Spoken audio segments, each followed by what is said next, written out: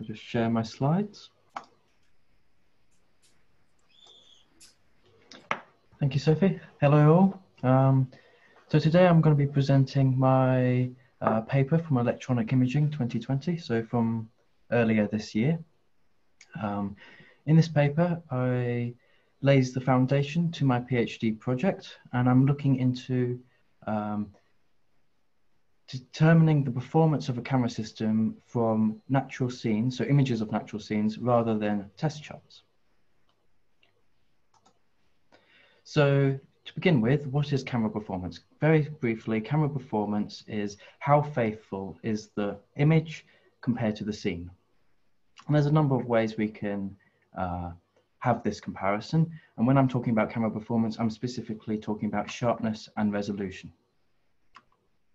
So every single camera system introduces a certain amount of blur to the image. The question is how much? And the modulation transfer function, the MTF, is the measure which we use to quantify this. So the MTF is a bell-shaped curve such as this. So it's a bell-shaped curve, the spatial frequency versus modulation. You can think of spatial frequency as detail. So as the detail is increasing, the rendition of that detail decreases. So the best way to think of this is if you have a sheet of white paper with black text on. Up close, we can define the letters to the background, but as that piece of paper goes further and further back, we struggle to read the letters, and the detail rendition of that detail decreases. This is what is showing here, but for a camera system. The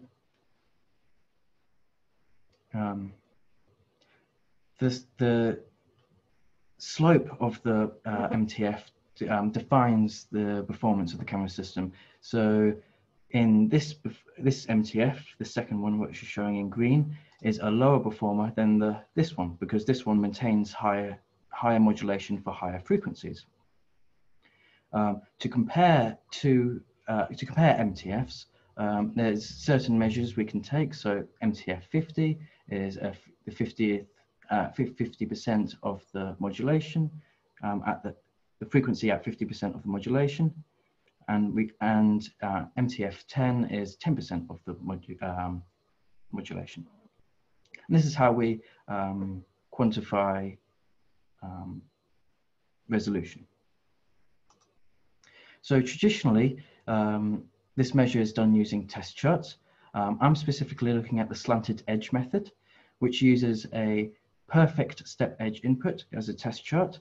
A perfect step edge is one tone, and then another tone without any gradient between the two. So it's a step. We photograph the test chart under controlled conditions, controlled lighting. And as the step edges pass through the camera system, it blurs these step edges. So now there's a transition between the two tones. We select those edges either through a manual process or an automatic process, and then calculate the MTF. The MTF is the modulation of the Fourier transform of the line spread function. The line spread function is the first derivative of the profile of the step edge. When we're using slanted edge method, we take the profile of the edge throughout the region of interest, and then we take a projection down that slope and resample the ESF. So we have a super sampled ESF, which we can then measure the MTF with. There's a number of reasons doing it this way. It's simpler to implement with digital camera systems, and we can obtain data beyond the Nyquist frequency. So this is where my project comes in. I'm aiming to replace the test chart with images of natural scenes, so we can photograph any scene and determine the performance of the camera system. Natural scenes there's a number of problems. So natural scenes are photographed under uncontrolled conditions. So the lighting varies, the scene content changes, so it depends upon the scene if there's edges in the scene, depends on the scene. If those edges may or may not be step edges, and those step edges may or not be imperfect step edge inputs. If we somehow then, from an image of a natural scene, isolate step edges in regions of interest, and then measure the MTFs using the standardized MTF equation, what is it we obtain? Well, it's no longer an MTF as such because the input, as I say, is not characterized, is not known. So we refer to these MTFs as natural scene derived MTFs, NS MTFs. So before I go any further, why is this important? Why are we suggesting to move away from a well-defined, standardized test chart method to using natural scenes? Well, there's a number of reasons, and there's a number of applications of such a method, one of which is implementing a live performance measure for AI applications where computer vision is vital. So, for example, CCTV and automated driving. So we can monitor the performance of the input signal and also not only the signal of the camera system, it's not only the camera system itself, but the scene. So if it's suddenly becomes foggy with automated driving, a live performance measure can detect this, and this is the kind of applications that such a method can be useful. So the framework to lay the foundation towards such a goal is as follows. So we have a database of images, all taken with the same camera system, so the same camera, lens, and aperture. We extract the first image, and then we detect the edge locations through an edge detector, specifically the Canny edge detector. The Canny edge detector is simple to implement, but it doesn't only detect the step edge, which is what we are after, but also other edge profiles. So the first step is to eliminate any edge profile that we don't want to be used and is not appropriate for the slanted edge method. So we take a gradient across each of the regions of interest. And if there's a singular increase or decrease in gradient, then a step edge is present and that region of interest can be used. Following this is we measure certain parameters that we know cause variation within the slanted edge method. Some very basic parameters include the edge angle, the edge contrast, and the region of interest size. The region of interest size is an interesting one because it determines what edges can be extracted from natural scenes. And this is not something that's considered when we're using test charts. So the region of interest width, we want to be as narrow as possible because we can extract more edges out of a natural scene. And also it has the benefit of reducing the effects of noise upon the slanted edge method MTFs. The region of interest height, however, there's a compromise to make. So in ideal conditions, so for a test chart, we want as long region of interest as possible, meaning that we get a higher accuracy in our MTF measure.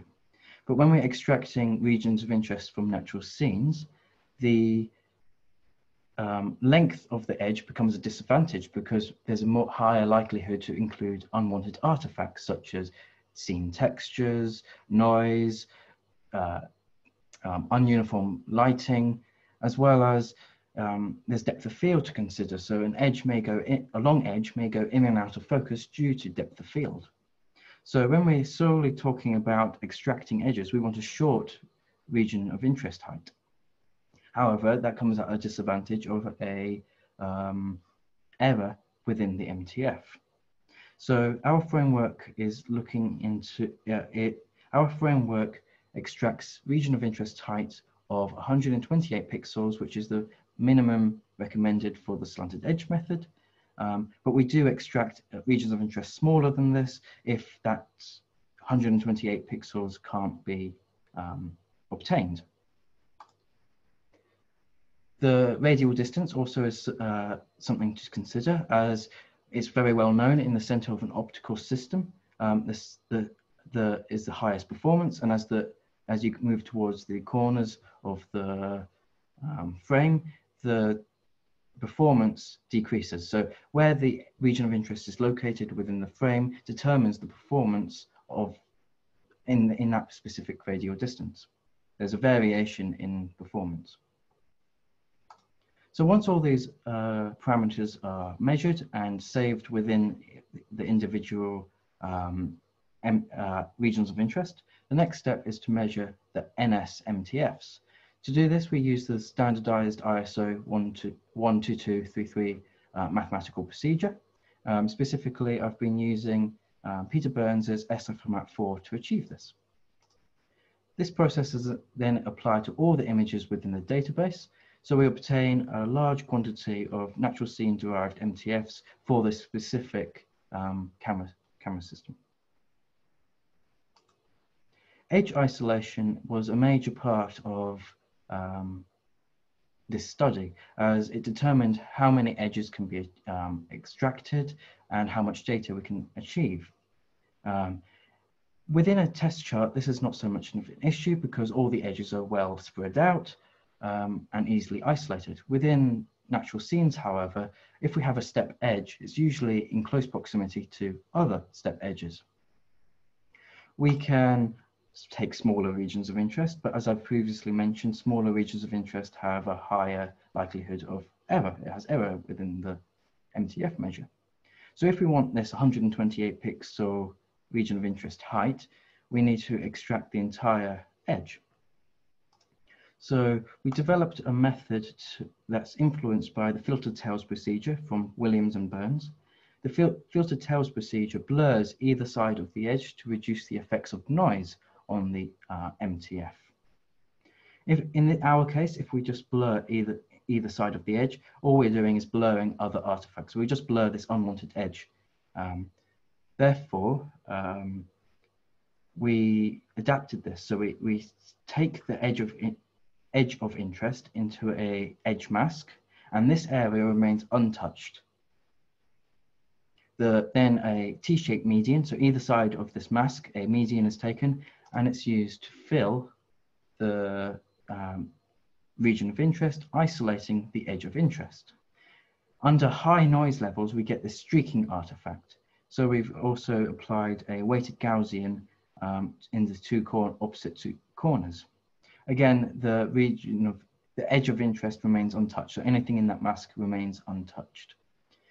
Please note also that this example is SNR 4, so it's extremely high noise levels. Under normal noise levels from natural scenes, so SNR 15 and above, this streaking artifact isn't as present, so it's not as much of an issue as it's being shown here. This is just to demonstrate the streaking artifact. In addition to this pixel stretching allows us to isolate close proximity edges, it also reduces the effects on noise on the MTF in a similar manner to how the filtered tails procedure works. So we get better data for higher noise levels. To initially test our framework, we used a test chart and gone through the standardized procedure to measure the MTF using the ISO 12233, and this is our ground truth. We then used a data set of 30 images. This is a national database, and these images have been chosen specifically because they've been taken in well-lit conditions and have visual step edges within them. Current research has expanded on this to 1,500 images of varying scenes and varying lighting conditions. So first of all, we just looked at the test chart. So we manually selected all the edges within this test chart and put the same test chart through our framework to just ensure that it's selecting step edges and the pixel stretching isn't causing any major issues. And we can see from here that the two results are very similar.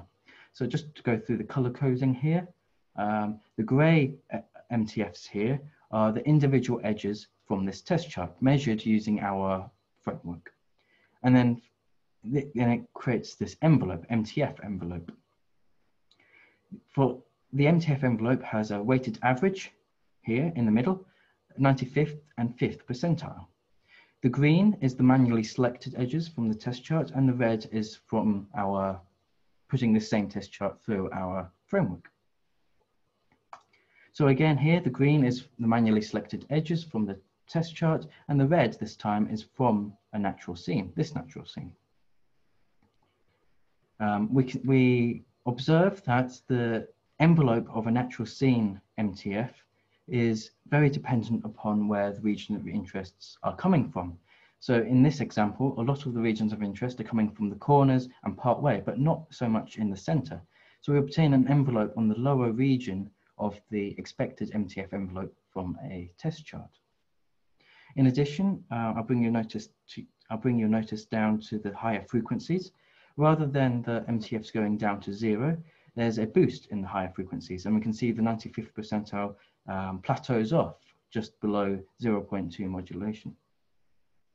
This is not due to the noise within the camera system itself, because it is a well-lit scene, but it's due to noise from textures within the scene, so fine brickwork texture, boosting these high frequencies. If we, however, have a scene such as this, where we can extract regions of interest from the center, partway, and corners, evenly distributed throughout the frame, we obtain an envelope that is very similar to the ground truth, to the test chart. If we take an average of all of these scenes, so all 30 images, we obtain this red MTF here, which is an estimated system MTF.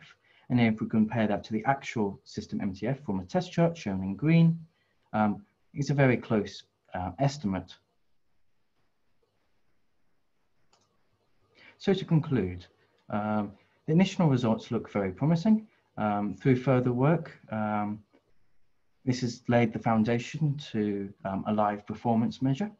And we also observed that MTF envelopes are not only dependent upon the camera system itself, so not only dependent upon the performance of the camera, but also dependent upon the scene content. So ongoing research is taking this further using a larger database, as I have mentioned. We are looking at what do these natural scene derived MTFs tell us, what do they mean, and whether we can faithfully estimate the system MTF from natural scene derived MTFs and have it comparable to the ISO standard, and what scene types are best required for this. Thank you for listening. So I'll take some discussions and answer any questions. Thank you very much. Oliver, I would like to ask you to stop sharing your screen now so we can all see the gallery, have the gallery view and see each other. I would like also to ask as many of you as you wish to have your cameras on, so we have a live discussion where we can see each other. And I would like to open the discussion with questions from the audience, and if not, I can start with my own questions. But if you want to raise your hand, you can do so, and I can have a view and I can give you the talk, or you can just start the discussion as you wish. So any direct, immediate questions? So I can start with one myself, Oliver. So this is a very interesting and novel way of looking at MTFs. It's unconventional in that obviously you don't have known conditions, and you are in the middle of your research. And one of your aims, obviously, is to, as you said in your conclusions, is to have an accurate estimation of the MTF. So at the moment, you show us results from 30 scenes, I believe, or so, and these were manually selected. So it's not any scene. And your results are pretty good, but this is a restricted data set and carefully somehow, if I'm not mistaken, chosen. So do you want to expand a little bit on how you would accurately measure the system MTF, or how do you see this progressing given a completely random data set, and given that you have an unknown system and you want to estimate the MTF as close as possible to a ground truth that you would take from the labs from a particular edge target? Sure. So the first thing we're doing is to extract edges that are the highest performance. So from a natural scene, we're obtaining lots of different edges. These edges are not all perfect step edges. Some of them are got a gradient in them in the scene. So by photographing that, it's a lower performance edge. So the first thing to do is to extract the edges with the highest performance. So this is done through taking the 10th percentile of the distribution of LSFs. So we get the LSF half peak widths. So we get the line spread functions, the half peak line widths of the line spread functions, yes. So we obtain the highest performing edges, and these are the more likely to be from perfect step edges. Okay. And then we also, as I've mentioned in the talk, that there's angle, contrast, region of interest size, and all these parameters have an effect upon and cause variation within the MTF using slanted edge method. So once we obtain the highest performing edges from these natural scenes, we then are looking at the all these parameters. So I've created this 6-dimensional lookup table with all these different parameters, and then from this, the parameters being the angle and, as you said, contrast, region of interest size, the radial distance, and the frequency. So from this, we can estimate the system MTF, so the MTF from a test chart, using the standardized. So in the standard, there's specific angle you should use, a 5-degree angle, but that can be between 5 and 25, 30. And this is tested, yeah. Yes, and this is tested. There's a specific contrast you should be using. There's a specific region of interest you should be using. So from this, we have this multi-dimensional interpolation to find this specific value, and this is our system MTF. So this is what you have been. This is the current research. Yeah. But in some ways, how my question was more on how do you know that you are going to find this in any scene, or do you need a bunch of scenes? So can you determine the MTF from any scene, or do you want a bunch of scenes taken with the same camera and camera settings? I've got so how do you go? I've got a slide on this. So if I share my screen again. Sure. So the NS MTFs, so natural scene derived MTFs, are a function of both the scene content, so all these various different types of edges, and the camera system performance. So the holy grail, as it were, is to split the two. So we have the performance of the camera system and the performance of the scene. So we have this statistical measurement of the scene and the frequencies within the scene. Not all scenes will contain the MTF from the test chart. Yeah. And it's perfect edges. Yeah. So that's one of the areas we're looking at. We're going to be splitting the scene types and looking at what scene types are best used for this method. And through the procedure, as I mentioned, to try to estimate. It's not going to ever split the system MTF from the scene content, but it's a good estimation of the system MTF.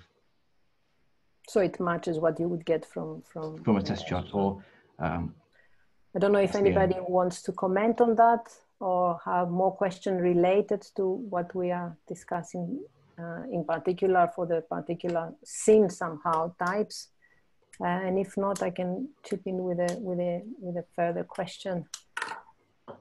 So I'm looking at the audience and I don't see any hand on for the moment. Okay, Jeff, yes. And then Joseph, from what I saw. I'm sorry, I don't have you all at once. So yeah, this is Jeff Mulligan from NASA Ames Research Center. I'm kind of curious, you have gone to a lot of trouble to restrict the analysis to the edges.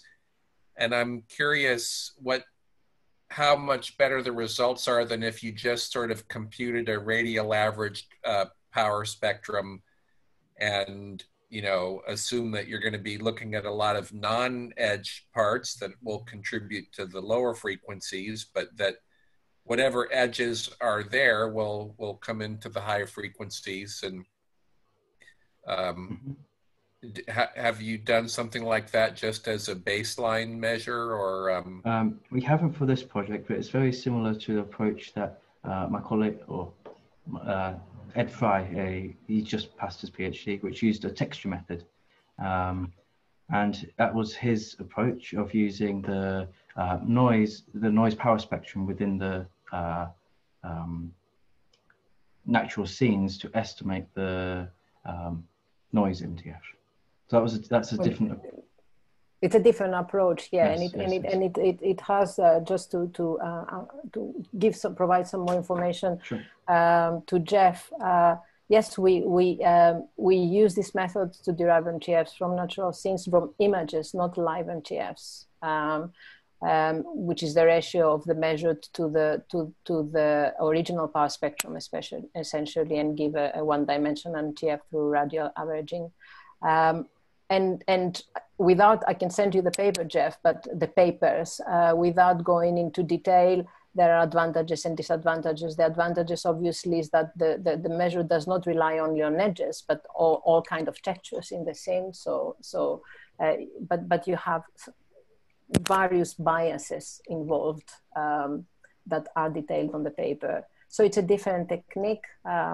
And it's not from directly live scenes because you don't have the original scene power spectrum, but it's from images of natural scenes where they are characterized, the input is semi-characterized somehow. But it's a different, as I said, it has different problems. It's a very good approach, but it has bias problems. It's still it's a great approach. So thank you for the question. And then do you want to add something, Jeff, to that, or should we move on? I think you can move on. Thank you. Okay, so I can, we can communicate the papers if you are interested. Otherwise, Joseph, your microphone is off. Joseph, yeah. There we go. Calibration. Is there any usefulness here of integrating somehow calibration into the system? Is that helpful? Would it be helpful? Calibration in what respect?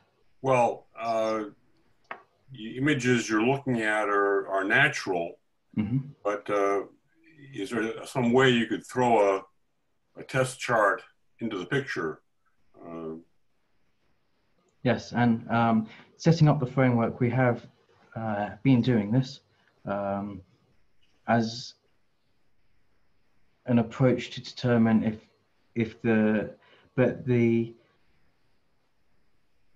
using edges, specifically if we have a non-linear ISP, it becomes it becomes very dependent upon the signal processing with the camera system. So it's a isolated edge in a test chart is very easy to keep sharp whilst applying denoising, for example. But within a natural scene, when we've applied this to a smartphone where there's a huge amount of non-linearity, we obtain the ISP, compression, and all this affects the MTF very differently. So this measure is not specific, has that element of the non-linearity as well as so it's a combination of the performance of the camera system and the content of the scene, and how the two react as well for non-linear processing. Again, if I can add to Joseph, in some ways, throwing a test chart in a scene, especially when we are talking about cameras, specifically when we're talking about cameras with non-linear ISP, such as those incorporated in CCTV systems or in automated driving or in camera, mobile camera phones. One of the problems is that the test chart is not a calibration anymore. In some ways, it's not a way of characterizing the system just because of the nonlinear ISP. So you derive an MTF from a good edge on a test chart, and this MTF is not indicative of the performance of the system. And that's why, in essence, taking MTFs from edges when you have nonlinear ISP, it's not, especially isolated edges, as in the test charts, are not representative anymore. And the noise method, or the power spectrum method, somehow it's a better technique. Or looking at edges which are incorporated in scenes is possibly, this is what we are looking at, it's possibly an alternative. But in a way, the calibration, the test chart is not a way of a calibration, in a way, element within the mix in our mind, just because of the non-linearities. Yeah. Thank you. You're welcome. Any further questions? I don't see, I have to go around the room to see if anybody has a physical hand up.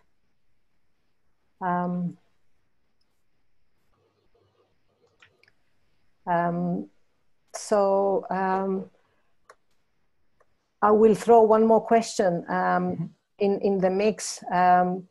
So in some ways, how are you going to continue with this in classification, and how are you going to find out what type of scenes and where your method is usable? Also, if you have an idea of the number of scenes which you need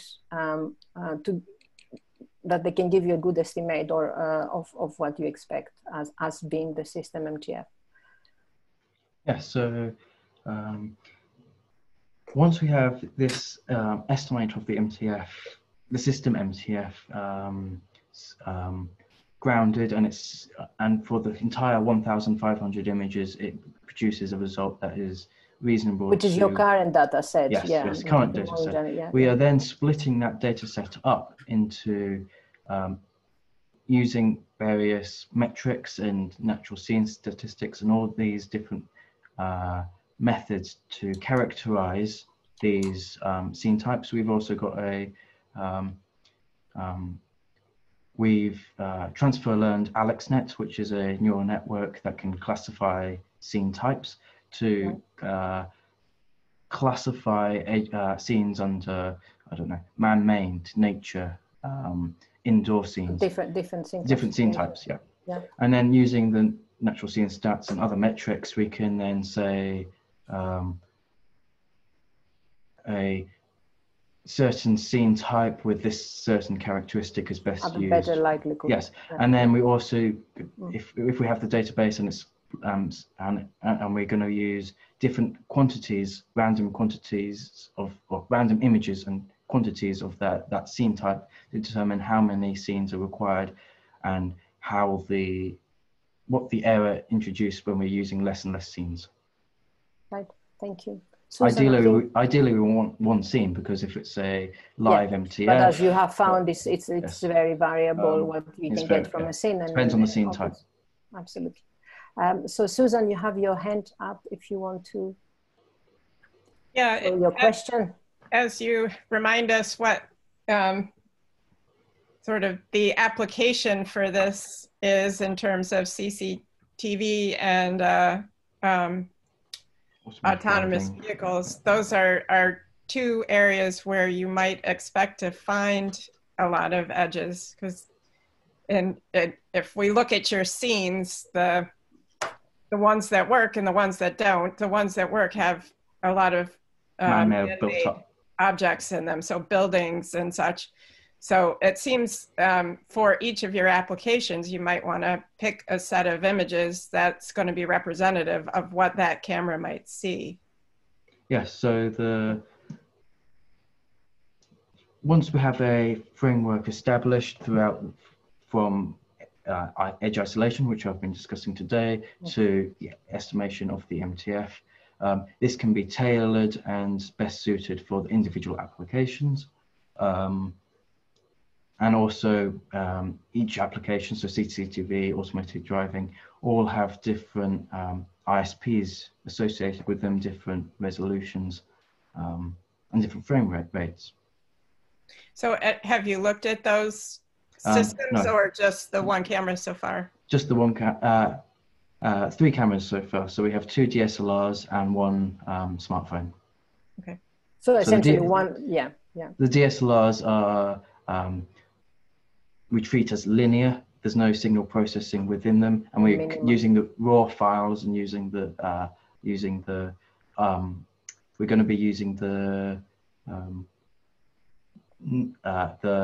data before demosaicing, so it's very as linear as possible. And then we've got a very non-linear device, smartphone, as a comparison. Okay, thanks. Yes. Well, thank you, Oliver. Yes, Jeff, I think that you have your hand up again, and if you want to keep your mic on. Yeah, good. I'm just trying to understand, and forgive me if you said this at the beginning again, what the application is. You were just sort of talking about that, but it seems that it would be for cases where you don't have the camera in hand, so you can't just put a test chart in front of it. Yes, yeah, carry on, sorry. Well, so for like a vehicle, you might have it look at a test chart when it's coming off the assembly line. And so is the idea that you want to monitor the kind of health of the system throughout its life. If it gets... So yeah, that's one application. Also monitoring the actual atmosphere. So if it suddenly becomes foggy and you're in an automated vehicle, you probably want to take the wheel. And fog will reduce the performance and blur edges, so as well as atmosphere. And the ISP of these camera systems reacts specifically and can be tailored specifically for test charts, whilst we can then also use natural scenes to better understand how any camera system reacts within the real world. It also can be used as a tool to compare different smartphones, different camera systems, so you can go throughout the web, downloading photos for a specific camera system, and then evaluate how that is compared to another one, and how the ISPs work. So there's several applications for such a method. So that last example, it sounds like you don't trust manufacturer specifications. A lot of the time, they don't. Their methods to measure the MTF are vastly different. Some are through a ideal computed system, some through a lab-based physical measure. So this will help kind of like bring them to the same kind of MTF level comparison. Sorry, yeah.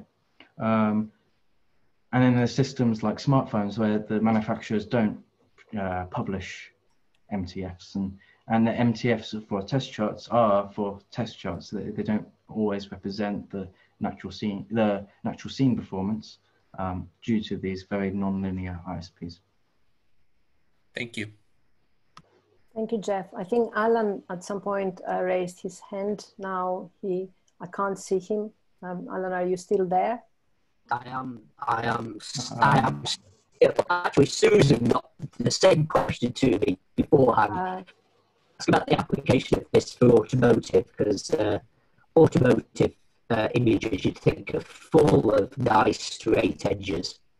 Alan, I think your voice system is breaking up very much. I don't know if your mic is, if you don't mind repeating because we heard half of what you said. My apologies. I think I'm sharing this live with Hillary. Automotive images contain lots of straight edges. Yes. Was my question, but Susan got in there before me. Right. Okay. Okay. So it was specific applications and how whether Oliver is testing data sets from specific applications such as automotive, where roads, signs, etc. are helpful. Yeah. Okay. As soon as you drive into a forest, it becomes very different. Yeah. Yeah. Yeah. But it would be for city purposes. CCTV. Yes. All right. So I don't have more questions myself. I see Brian raising his hand now. Yeah, go ahead, Brian. So one of the things that I'm interested in is, at least on the side, is deepfakes. And one of the things with deepfakes is they're all synthetically generated images. And as such, they have no real camera artifacts to speak of because they were never captured with a camera.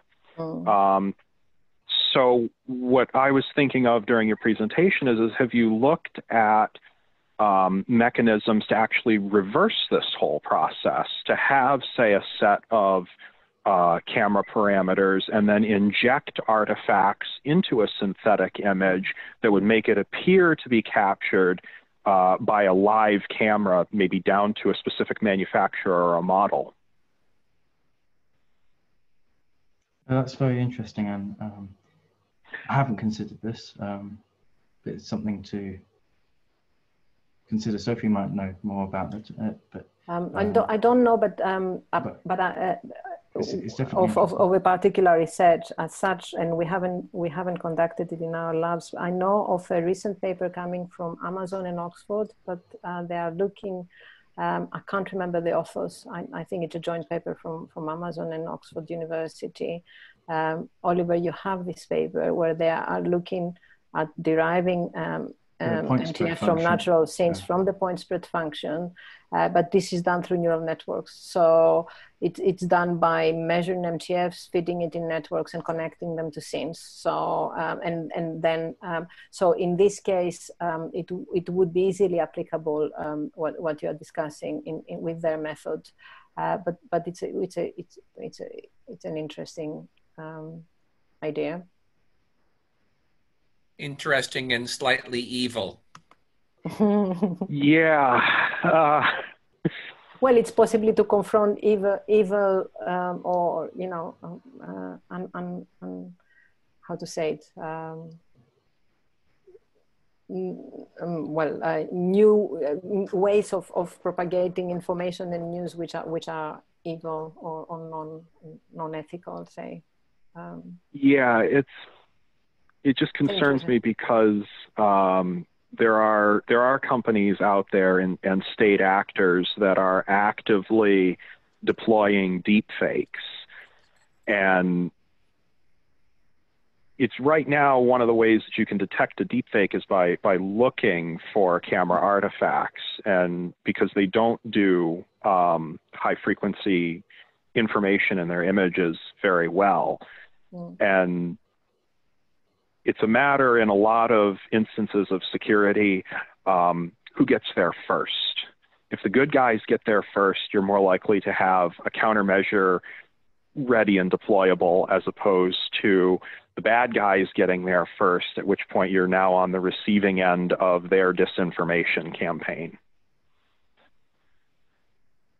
Well, I mean, that would be a very interesting research, but it would require in some way reverse engineering of essentially a very large number of camera systems, seeing the common things, seeing the outliers, and then proving that what is taken by this particular or this particular scene, and it would be a stream of scenes, videos usually are not coming from a regular camera, but it would require, I guess, I mean, you could do it with modeling, Yeah, you could model cameras and artifacts and processes, and then instead of going and characterizing a hell of a lot of of cameras, you could model them. But it's an interesting idea, and for possibly identifying fake scenes or scenes of fake news. All right. Do we have more input or more discussion or more questions? Okay. Well, in this case, I would like to thank Oliver to start with for his presentation, and I would like those who participated in the discussion. Thanks very much for your input, and the rest of you who just came to see the presentation. And I would like to remind you that we have another seminar in 15 days. I think it's the 29th of August with more student research that has been presented at IS&T conferences. And I hope to see you all there. Bye-bye. Thank you, Sophie. Bye, everyone. Bye.